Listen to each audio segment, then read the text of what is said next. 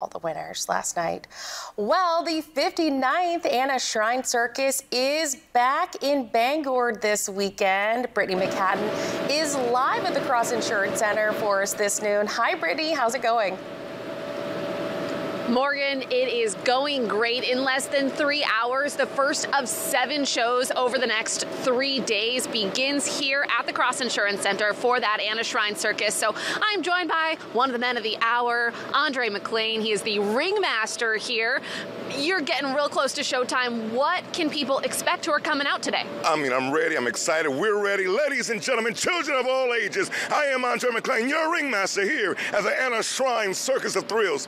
Lots of exciting things going on. We've got Tina Miser shooting out of a cannon. We got the FMX bike riders, stunt riders. We've got lots of things going on. The Rosaires and the Bears. If you get here an hour before showtime, lots of exciting things for the kids. Family photos, face painting. Take a ride down a super slide. Lots of great things going on here this year. You're a father yourself. If you were bringing your kids out, what would be the thing that you would most be looking forward to? Lions and tigers and bears. Oh my, what's a circus without animals? We've got camel rides, pony rides, and Rosaires and the Bears. You're gonna see live Bears folks here this year.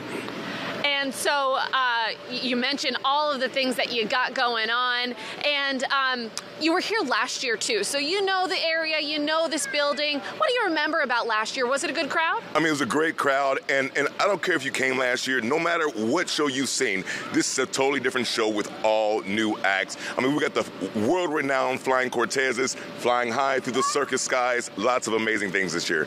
And there's 7 chances to come see it, so you can't miss it at the Cross Insurance Center all weekend. 7 shows starting at 3 o'clock today. Morgan, should be a great time. Back to you.